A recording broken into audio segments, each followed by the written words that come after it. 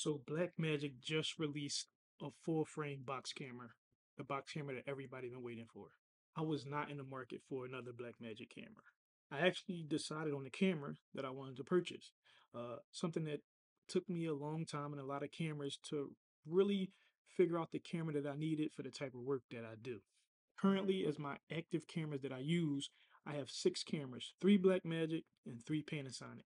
I have two Blackmagic 4K studio cameras and one uh, broad, Ursa Broadcast G2, two Lumix Panasonic BGH1 box cameras, and one Panasonic camcorder, the AG CX350. I was actually leaning towards getting another Panasonic, which was actually going to split the tie between my two cameras, which was the EVA 1. I decided to get EVA 1 because it had everything I needed. Interchangeable lens, built-in NDs, XLRs, SDI in and out, inbuilt camera stabilization, kind of just had everything I wanted. So after deciding the camera that I wanted to get, Blackmagic goes and releases this box camera. Although it's falling short of a lot of the specs that I finally decided that I need, or at least that I wanted for my arsenal, all that just went out the window once they released this camera because I am now going to get this camera once it comes out. It's half the price of the camera that I want to buy.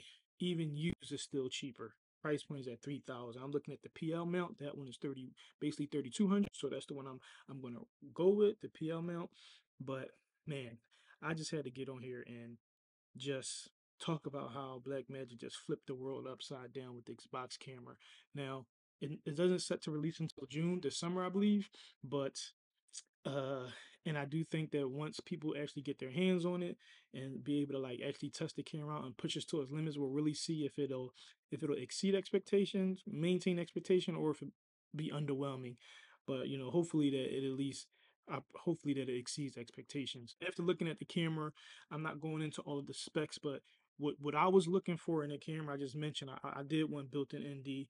I'm a handheld shooter, so it does help to have that built-in stabilization in camera if that's an option.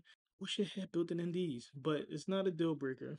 And then I thought it only had when I first was watching the live, I only thought that it had a standard 3.5 millimeter jack for the audio, but it actually has a mini XLR port, which is good because I like to have the XLR microphones attached to my camera because the audio sounds just so much better. The only thing I don't like is that it's in the front, so I'm curious to see how when I do get the camera and I do run that mini XLR to the microphone with that port being in the very front of the camera, hopefully it don't look ugly aesthetic wise, but functionality wise, at least it'll still get me my XLR. So the only thing that I would really care the most about is the built-in NDs.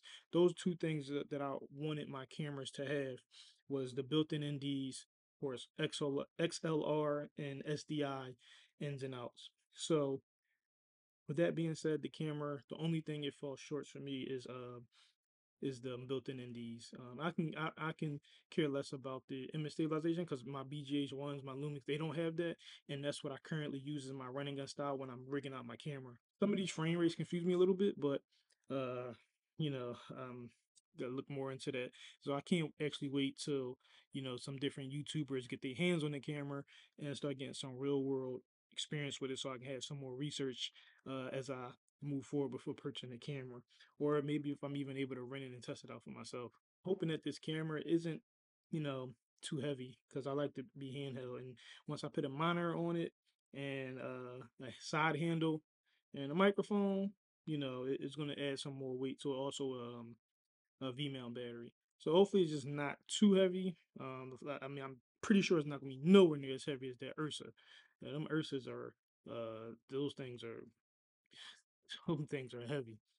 So if it's at least half the way that, I'll be very happy. But yeah, man, I just wanted to come here and just talk about how this camera I think it just flipped the camera industry upside down with the price point and the form factor being a box. So, I already seen some videos already about people who have some red Komodos and talking about selling them. One thing about Black Mans, I can say, man, they're going to give you some decent hardware and software for some affordable prices, man. That's it for the video. I'm checking out. I really just wanted to come in and talk about that, man. If you found this video helpful, make sure you like, comment, subscribe, help the channel out. See you later.